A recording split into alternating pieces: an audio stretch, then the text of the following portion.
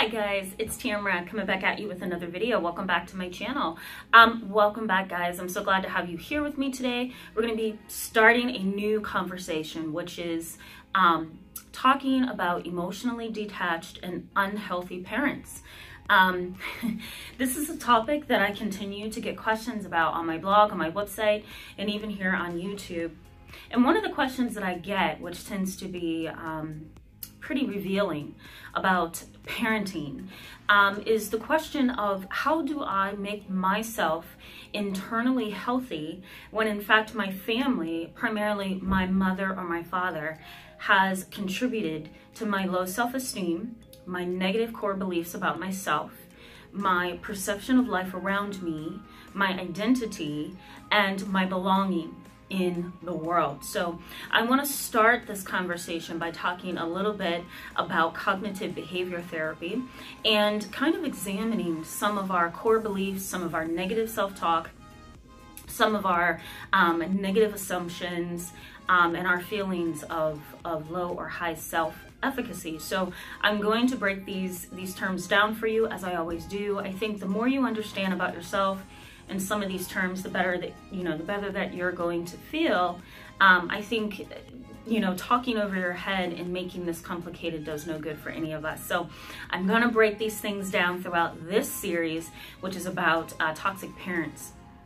So the obvious benefits for you in this video today is that you're going to learn some new concepts. You're also going to learn some new terminology. And I kind of want to get your mind stimulated to talk a little bit about your own toxic parent if you, in fact, have been exposed to one. I think having a really good, loving, and supportive and compassionate mother or father is quite rare. And that's the sad part about the work that I do. I get to see that a lot of people are internally and psychologically destroyed by their toxic parents. So we're going to talk a little bit about that during this series. So let's go ahead and get started. I want to define some concepts for you. So I'm going to define them right now, and I'm going to post some descriptions over here so that you can follow along with me and you won't feel so lost trying to understand these concepts. So the first concept that I want to bring up is a concept known as self-efficacy. Self-efficacy is a term that is used to describe how we feel, whether positively or negatively,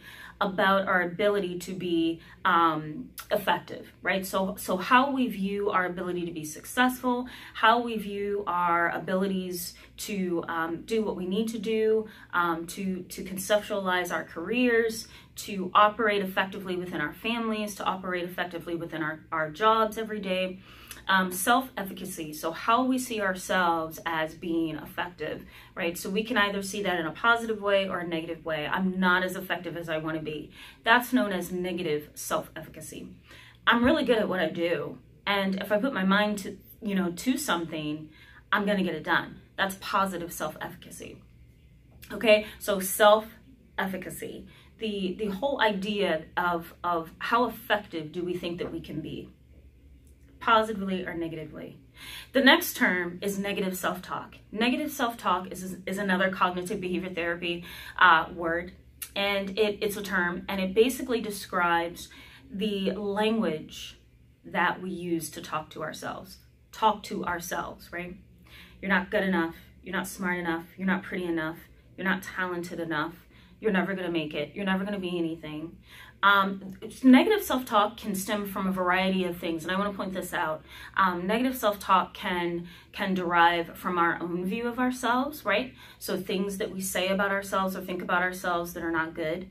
Negative self-talk can also stem from external forces, meaning what people have told us about ourselves. So let's say you have a very emotionally abusive, as well as verbally abusive parent growing up, and all you heard all your life growing up under this toxic parent was, you're always going to be like your daddy, you're always going to be like your grandmother, you're always going to be like your aunt, you're never going to be anything, you're never going to graduate school, you're just a loser, stop acting stupid. All of those things that you may have heard from the toxic parent that you were raised by, or that you were in the environment with growing up, can contribute to that negative self-talk. So you begin to internalize what they've said to you. You swallow, literally, what this toxic parent has said to you, and then you begin to internalize those negative voices and distort them into your own voices, right? So the negative self-talk of I'll never be anything was once an external verbal comment from somebody else, that negative toxic parent. But the more you heard it, the more you began to internalize it and distort it into your own language. And so therefore, you now say to yourself, I'm never going to be anything. I'm never going to be, you know, I can't, you know, I'm going to be like my father who's a drug addict, right? Negative self-talk. The next term is core beliefs. In this video, core beliefs are negative because we're talking about a foundational belief system about ourselves, negative core beliefs. Those negative core beliefs are basically this. I was told that I'm not going to be anything. I'm not going to make it. I'm not going to succeed. I'm not going to be successful. So I have distorted those terms. I have distorted that language, and now I've internalized that language, and now I believe that I'm not going to be anything. So now my core belief, which is the foundation of who I believe I am, consists of those negative statements that I heard. So let me go over that one more time. So somebody, your parent, that toxic parent has said something to you, you're never going to be anything. And so you've internalized their negative verbal abuse to you. And so now that you've internalized it, you've now distorted it and created that as your own self-negative talk. And now that has become the core belief that you live by, that I'm never going to be anything. And so that core belief is like the foundation of everything. And so everything that you do based on that core belief, that foundational belief, everything that you do is going to make you feel like you're a loser, or like you can't do anything right, or like you're never going to measure up. Okay, there's two more concepts I want to describe, and then we will try to wrap up, okay? So the next one is negative rules, okay? Negative rules. Well, rules and assumptions. I'll do both. So a cognitive rule, I'm going to call it a cognitive rule, is basically a set of musts, shoulds, okay, that you say about yourself. And so the must might sound like this in your head. I must achieve, because if I don't achieve, I'm going to be a loser.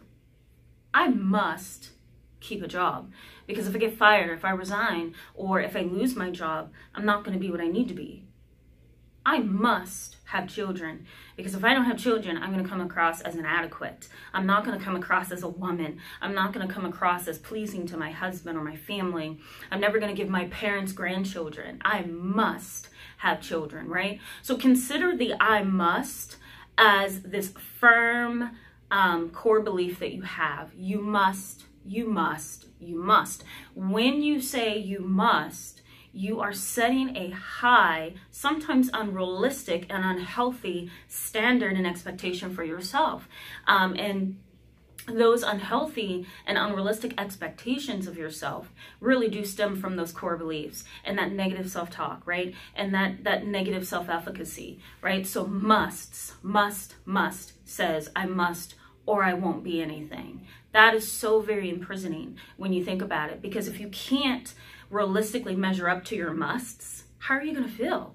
Definitely like a failure, okay? But we all get trapped in that process, and it's a psychological and emotional and sometimes traumatic process that has been triggered by a toxic parent, okay? The last one is cognitive assumptions. I'm going to call them cognitive assumptions. That is basically your ability, or your, not your ability, but your involvement in making assumptions about things, okay? I also call it a cognitive distortion, which is mind reading. So it's kind of like, did that person over there just give me a dirty look? Is that because my shoes are small today? Or is that because, you know, those are assumptions. I don't think she likes me, and I think she doesn't like me because I don't measure up. Wait a minute, she doesn't like me because I don't have a good job. Wait, it's because my income is low.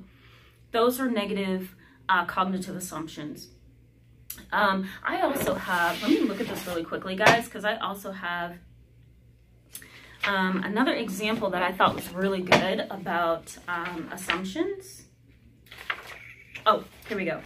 All right, so here's some really good assumptions. So here's some examples, okay? Here's one. If I ask for something I need, I will be put down. If I ask for something I need, I will be put down. No matter what I do, it will never be good enough. That's a cognitive assumption. That's a negative cognitive assumption. If I can't control my food intake, I will never be able to control anything in my life, okay? So the one thing I want you to consider about negative assumptions is that they're assumptions, they're not factual. The other part of that is that these assumptions really are really high in expectations, and it's unrealistic. You're never gonna be able to meet the expectations of your assumptions or your negative core beliefs. The only way to get past these negative core beliefs is to work, and I mean work hard at rebuilding your insides, at rebuilding your mind, at rebuilding your soul and your heart, and your self-concept, right? Because if you don't rebuild it, you're going to work off of the things that I talked about in this video. You're going to work from, I should say, the things that I've talked about in this video, such as negative core beliefs, negative self-talk, negative rules and assumptions, right? And negative self-efficacy. There's a way to unwire this. And so I'm hoping to get to that in this video series about toxic parents, emotionally detached parents, unhealthy parents. I also want to talk about parenting styles. There's three: authoritarian parents, authoritarian, and then permissive parenting. And so I want to bring those up too. And I also want to give you some tips on how you can begin the journey to healing from very toxic and unhealthy parents. All right, guys, thank you so much for being with me today. I encourage you to give this video a thumbs up if it was helpful to you. Excuse me, also hit the subscribe button, which I think is over here. Hit the subscribe button so that you can get updates on the videos that I post. I post on Mondays and Fridays, but I also sometimes give you a bonus on Wednesdays. So stay tuned for those bonuses, because sometimes it's either me giving you tools or tips, or I bring up another idea that we can kind of talk about as we're going through the week. So stay tuned for that. If you guys know Philippe Matthews, I encourage you to go to his YouTube channel and check out our interview coming up on Friday here at 5 o'clock Eastern time. He's going to be talking to me, or interviewing me, about hot system dominance, and it has a lot to do with what I'm talking about here, so that's one of the reasons why I'm mentioning it. But go ahead and switch over to his channel. I will be talking about hot system dominance, and I think it's going to be helpful for our conversation as we move forward. All right, guys, thanks so much for being with me today. Yikes, I stumble over that every time, every single video. So, but thanks for being with me today, guys, and I will talk to you really soon. Bye-bye.